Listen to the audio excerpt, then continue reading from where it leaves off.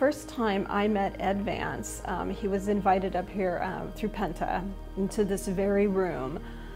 And, you know, he walked into the room and he completely owned it from that minute.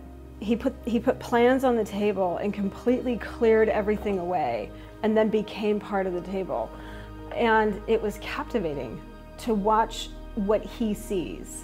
And I think I have shared that I've never met Walt Disney, but that's what I would expect Walt Disney to be like. You know, very uncensored, very candid, very honest, and thinking outside the box, because there really isn't one. It doesn't matter how successful you are or not. It doesn't really matter what you have or what you don't have. It's a matter of where your heart is within it. And the realism that he brings to that, just pure for the want and need to do better by people. It's amazing. Anybody that can come to a project like this has to come from that core part of the human being. We all know what happiness is, we all know what dread is, we all know what worry and fear is. Those are all relative human emotions, feelings, and situations. So when you come into a project like that, you have to bring who you are.